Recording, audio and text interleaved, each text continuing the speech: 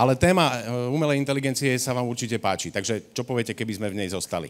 Určite zostaneme, a ak ste dobre pozerali prezentáciu, tak ste videli, a ja sa na to opäť spýtam, v ktorom roku sa prvýkrát objavila umelá inteligencia. Bol tam len nejaký náznak toho roku, ten rok je ešte presnejší v tej histórii. Kto si pamätá ten rok? Prvýkrát umelá inteligencia. 1956, úplne najsprávnejšia odpoveď. A boli to vedci ako John McCarthy, Marvin Minsky či Claude Shannon. A nakoniec McCarthy preslavil samotnú umelú inteligenciu tým, že vôbec vytvoril ten výraz. A dobre to rátam, to bolo len nejakých 11 rokov po vojne. Takže to bolo úplne úžasné, čo všetko sa vtedy dokázalo. No ale späť k tej umelej inteligencii. Videli ste, dnes sa tu bavíme o tom, že ešte to nie je úplne v takej fáze, v tej expertnej, takže ja to tak hovorím, že pre veľa expertov je AI zatiaľ iba IA. Takže trošku opačne, ale dá sa povedať, že sú tu tie LLM modely a na tých sa posúvame ďalej. No, poďme sa pozrieť aj v nasledujúcich minútach, ako som hovoril, o umelej inteligencii a pozrime sa na to, ako ju skrotili vo firme Nexer Insight. Takže pripravení sú dvaja rečníci, pán Tönseth zo Švédska a Simon Jönsson zo Španielska. Stage yours. Thank you. Thank you. Testing 1, 2, 3. Perfect. So welcome. I'm an honor to be here in Slovakia and to be able to present me and Simon's work the last years. To be briefly, introduction is that we are part of Nexer Group, a company called Nexer Insight. Of course, we are global, we are also local, but we are founded in Sweden. So me and Simon is a part of a team of around 100 people that only focus on IoT, AI, and data platform. Simon? So I'm a data scientist at this establishment here, and I work closely with Carl in these projects. So,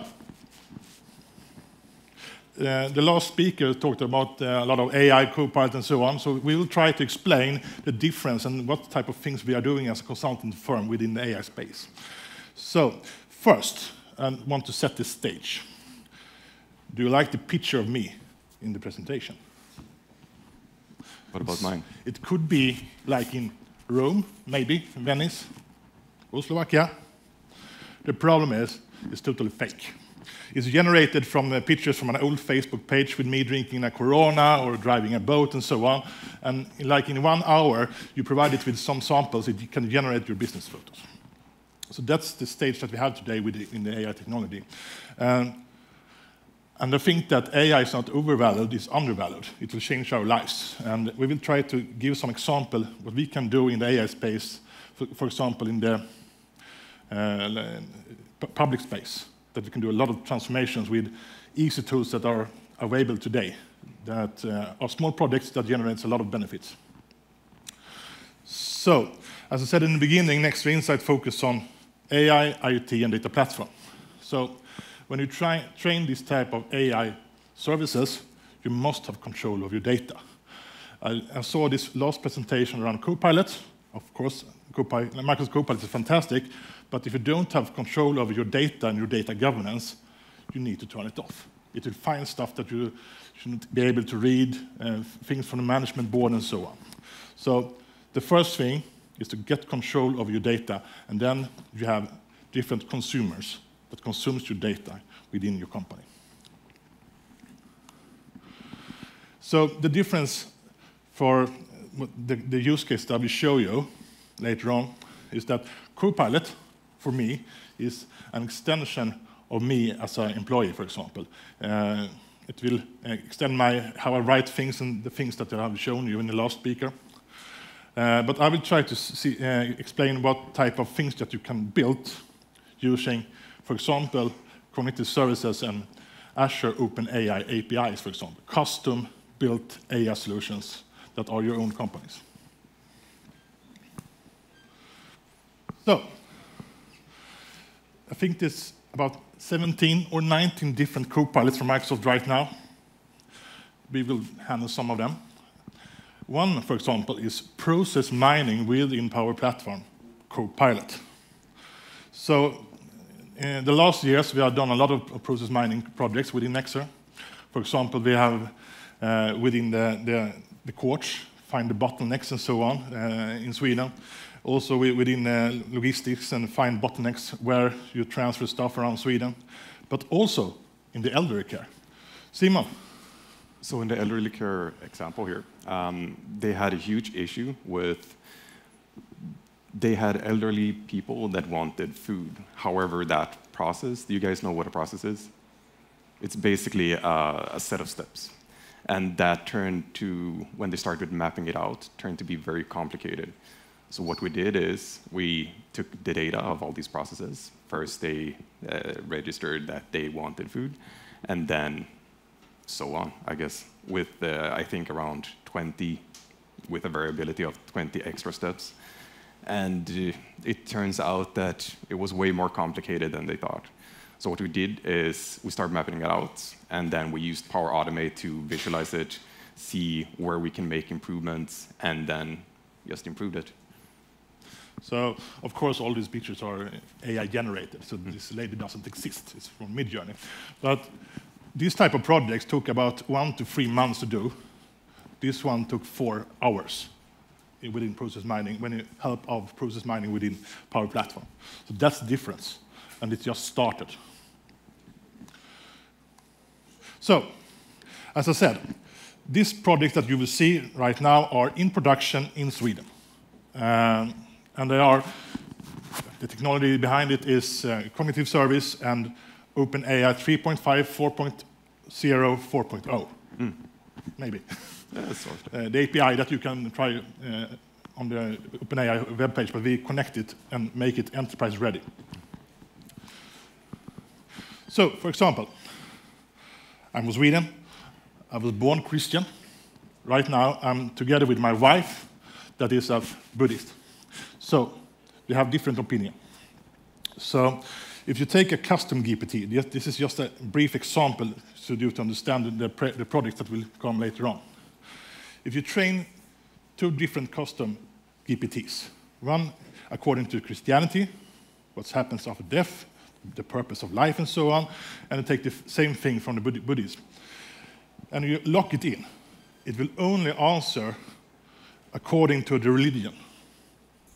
And you can train it by yourself. It took me about 1 hour each to train an AI bot for Christianity, for example. So you train it on the documents, and you train it how to answer.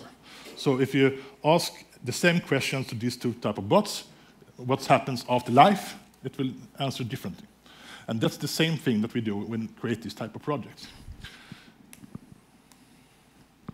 So we started 1.5 years ago in a small city on the Swedish west coast called Umelá. It's a small, old town, pretty boring, a lot of layoffs. But they are right now, according to Microsoft, the #1 in Europe regarding digitalization. And that's very fun to work with them. So we started again within the elder care, the elder sector. And we created an enterprise-ready bot with OpenAI 3.5 and 4.0. How do you treat a womb, and so on. And the documents are in an old, boring SharePoint, connected with like hundreds of extra PDFs. So the questions would be, for example, how do I order a wheelchair according to Udevala's policies? How do I treat a COVID womb, and so on. And if you track the time, the service people mostly go down to the office and search on the SharePoint and then went back again. So we're talking about 3 to 4 hours a day just searching for stuff. And we produced the AI bot, put it out into an app, so all the service people can just search for information right now. Of course, in different languages, and so on. And that was just the start. So that inspired the whole city, what can we do with AI? So the same bot framework that we built for them also supports the businesses in the city. How to apply for a building permit, how to apply for if you need to start a business and so on. And Simon, what's the brain behind this? How do we build this? So as the presenter said before, I think he mentioned LLMs, right? And that's basically ChatGPT. So what we do is they have a thing called a context window, and we just fit in as many relevant documents to that. So the previous presentation was right on the money because he did a similar thing. He uploaded documents, and then the AI just read through them and then summarized. That's basically how it goes. However, the search is a bit more complicated because, yeah, Swedish documents and a whole bunch of them, right? So what we did is we created a web portal, and then we had a data lake, as we saw before. And then through the data lake, we just search all the documents. And then with the documents, we just feed them into the AI. And then we get this nice result here where the elderly care professionals can just search, okay, this happened, what do we do about it, according to the book. So they don't have to search through all the documents themselves or know about them, which increases efficiency of these employees a lot. And the same with alcohol permit, how to search for that or how to apply for that. We sped up that process tremendously. The same with getting a big law in English. Building permit. Building permit. That could take months. I think we set a record as well with that one. I think we went from 11 months to about 4 minutes. And that's a good improvement, I would say.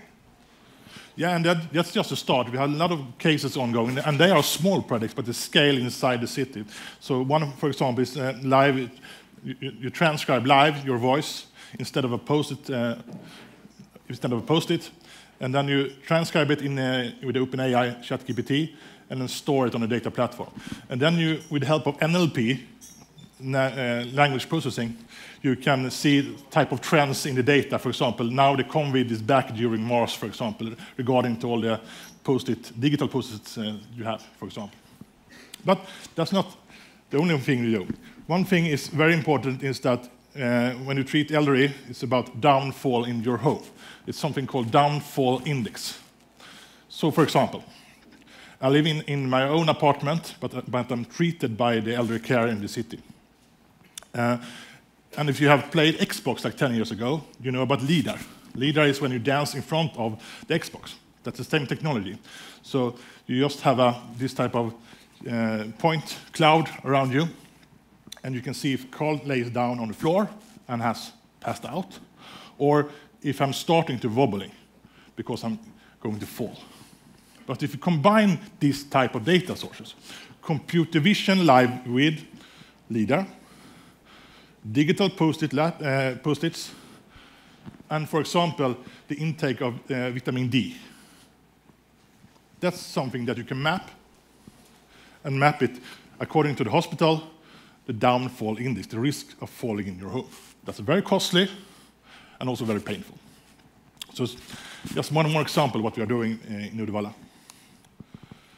But it's not only elder care, it's also about schools. I'm not afraid of AI in schools. I'm happy about it. I have 2 children, my own, 9 and 7 years old, and I use it to teach them with help of AI. So, Simon, this project that you did for Leksand in north of Sweden.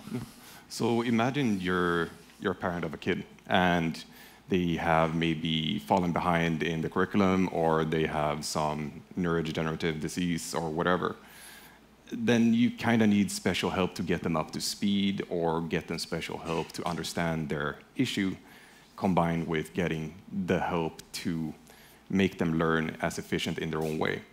So what we did is we just took the GPT-4o and then... And the GPT-4o? Yeah. What's that? It's the omni-channel, yeah. So it takes video, audio, whatever, omni, everything. And we fed that the teacher's handbook for the different ages of the kids. So for example, if I have a kid that can't do addition or something, what we do is we first scan the homework assignment, and then we feed it the documents from the first year curriculum or the first year teacher's handbook. And then the kid will talk to it in Swedish, just voice, and say, okay, I need to do this, scan the assignment, and then it's instructed to be very pedagogical as well. So it takes the steps that maybe we don't have the patience to do, and then breaks down the problems, and then the kid can see in a different way that maybe, I'm not a teacher, so I don't know how hard it is, right? But I don't think I would be good to teach addition because I did a lot of math. And this robot here has all the patience in the world as well. So we get them up to speed, we track the results. Yeah. So that's one example of what you can do with this fantastic new technology, according to your school plan. But it's not only in the public space we are working. This is a fantastic project, a big travel company based in Sweden. And they have their headquarters for the support. I think it's in Malta or Gran Canaria or something. There are about 1,000 people that support you during your trip. Where is the connecting bus? Where is the special boat party I would like to attend to? 1,000 people working in 4 different languages. And they have problem to find skilled people that want to move to Malta to work. And when they move there, they're like partying for 1 year and then go back. So, of course, they called us, and Simon went out as a superhero to help them. So it's kind of the same case as Uddevalla. We have a lot of questions, and then the response time is quite slow. So what we did is we fed it all the previous questions it been fed, and then we add in some extra data. And now it can answer in the same way as Uddevalla does. Checks the data store, checks the question, and then connects the two, and then writes a good answer to that.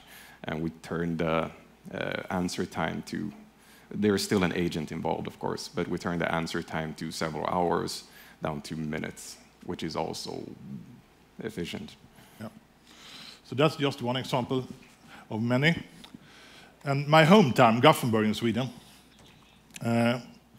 West Traffic, the public transport company in the whole western part of Sweden, they have, of course, they have this standard app. I want to travel from X to Z X. I'm going to get this direction and time. But that's just an old database. It isn't that smart.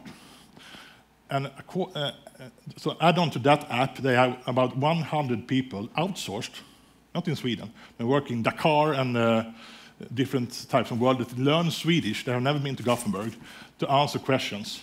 How do I go to Liseberg, for example? So, of course, the superhero Simon went to Gothenburg again, and we trained an AI to support this personnel in the beginning, but the plan is to scale out to 1.3 million citizens. And the old app is rather static, not dumb, but static. But we want to add more data sources, like it's a concert going on, or it's something happening with the trains and the ferries that are also that can understand that it's better to take this way, not that standard way. Or what do you say, Simon? So same as Uddevalla and Leksand.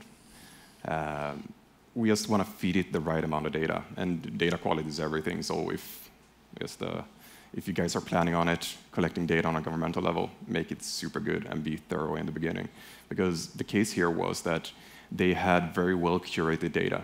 They had support professionals that just filled in the current documents, and then down to a OCD level almost of clarity, which made the entire search way easier to, one, provide, and then to provide answers to the customers. And it's the same case here. We feed it data, they ask a question, we feed it data, and then we ask the AI or the LLM to summarize it for us or make it into an answer as real as a human can provide. And then just tag along more multiple sources, and they can see the documents. Where did we retrieve this? Where can I read more about this, etc. Yeah, so this, just to be clear, this is not Carl's super AI services that I sell to you. This is customer services custom tools that you can build your own stuff with standard tools. So, and this is pretty small projects, a few hundred hours in the beginning, and maybe 1,000 hours when you scale. So because everything is always ready just to work, just to start using it. You can also, just to give you more examples around generative AI, is that within HR. We have 2 examples in Sweden right now. One from the taxi business. When you have a big taxi, not Uber, an old taxi business, you employ about 1,000 people a week in the whole Sweden. And sometimes you get a CV with a name and a picture on a cat. But that guy can still drive a good cab, but the CV doesn't say that. And we also have examples regarding voluntary work for young people that want to work with volunteer work, but they don't have a CV because they are 14 years old. So, Simon, what did you do in that case? Several things. We can help them write CVs. They just input their basic information into ChatGPT. We format it. All good. We can have questionnaires to figure out, okay, what are you good at? How well do you drive, etc. And then we generate this, make it easier to read, and also searchable for the AR professional, which reduces their time of searching through this pile of less than optimal CVs into just a search away. Yeah, so that's so many examples, but we don't have so much time. That's why we compact it right now. Efficiency. So, find gold in your own data with AI. That's fantastic. Also, so now a question. What do you think this is? I guess that no one has a clue. This is a heat map over Stockholm. So if you have been to Stockholm, over here is Arlanda and the airport. And this is all the taxi rides since 10 years ago. Because in Sweden we like to store things in our basement. But this is gold for the taxi business, because now you know where the gold are. Where should I be, in which time should I be somewhere to find business. So I don't start sitting idle, for example. It's not Uber, it's a traditional taxi business. Of course, you can combine it with new data. It's a concert going on and so on, but you must also understand where is the business located during a salary weekend, for example, or some type of restaurant areas. So the thing is, in this project, is to have a knowledge transfer. If Simon is new in the taxi business in Stockholm, he doesn't find it on the map, he doesn't know where to go, I can transfer my knowledge, because I have driven taxi for 50 years, and give it to him on the first day. Where should I be? And the transfer is easy. We just check the taxi data. And of Carl's records, we just see where did he stand at which time, and then we can kind of predict, okay, where is the customer demand going to be? And then we split it into several regions here. You can see that it's a little bit squares. And we see that for me, when driving my first day, maybe I should stand in one of the red zones, because that's a lot of traffic. And also, there is a tendency for a lot of seasoned taxi drivers to stand in the same place because they know exactly where it's going to be. However, that causes congestion as well. So it's a bit about teaching them how to rethink their intuition, I guess. And what we did is, both for me and for Carl, when we drive the taxi, we send out a location. You should stand here, I should stand here. And in such a way, we can feed the demand of the map, so to say, and reduce cancellations as well, because a lot of the issues is that they order a taxi, it takes too long to come because everybody's standing at Arlanda, for example, and suboptimal as well, both for the customer and the driver. So what we did is we fed this with a lot of data. Seasonality, what happened yesterday, when is it salary day, which time of the year do people like to go out in winter, and we created this prediction here, which is close to accurate, and we can see that November 25th, which is salary day in Sweden, a lot of people want to ride taxis, and then we can provision the amount of taxi drivers needed, and roughly estimate where they should be standing as well, and so, also the routing. So the last minutes, I want to scare you off a little bit what's happening in the AI space during 2024. I hope, because it scares me a little bit. So we were talking about empowering children in school, of course. But after this session, and you sit out in a lounge and you generate an AI, fantastic AI post on ChatGPT, and then you post it on LinkedIn directly.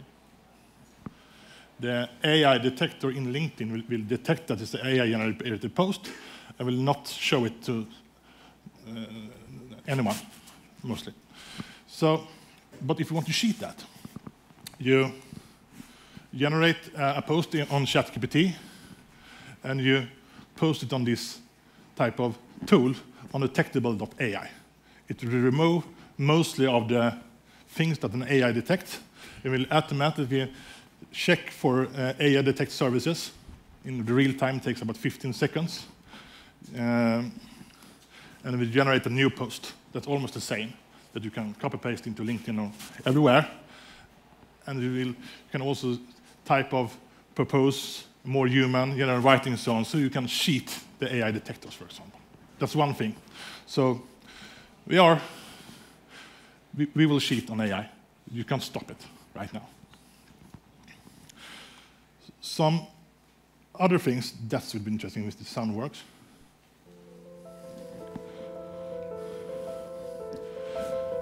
This is Sora. Maybe some of you have seen it before. I don't think it will be released before the election in the US. This is just prompting to generate this type of movies. So that will be in your hand the coming months, maybe after November in the US, because this is really scary and it will change our lives.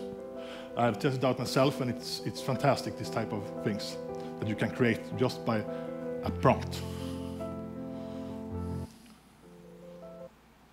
But more things that are scary. Engage in full conversations, understand their surroundings, plan ahead, and execute complex tasks. Engage in full conversations, understand their surroundings, plan ahead. So we don't have the time for the whole movie, but this is a robot that you put the brain of OpenAI 4.0 into the brain. So if you look at this clip on YouTube, for example, it will doing the dishes, happy about it, and then Simon comes up with some trash and throws on it. In that trash, it's a red apple. And he doesn't know anything, he's just doing on the dishes, but Simon says that, I'm hungry, can you give me something to eat? And the only thing that they can eat is the red apple, and it stops the dishes and gives the apple to Simon. That's how smart it is during 2024. This is just the beginning. So, as I mentioned, it's election year going on. So, this is very scary. This is totally deep fake right now. And me and Simon can do it without any knowledge on a Friday evening to generate these type of things that are totally fake. So the tools are here, the AI here. Fantastic. So to wrap up, this is an AI-generated picture of my daughter in the future, I guess. And what do you think about Simon? My guess is that I'm trying to get Midjourney to generate my thoughts, but I'm thinking about some kind of AI bots, agents that are surrounding her in her daily life, in her school, in her coming job. What's your guess? If I can be optimistic a little bit. So let's say you want to sit and work. You don't want to go and grab a drink. Maybe it can be fetched for you with some automatic agent. I mean, it's just in 6 years, so maybe I'm a little bit too optimistic, but your task can be generated automatically as well, because it knows the process from start to finish to implement such a task. And task support as well.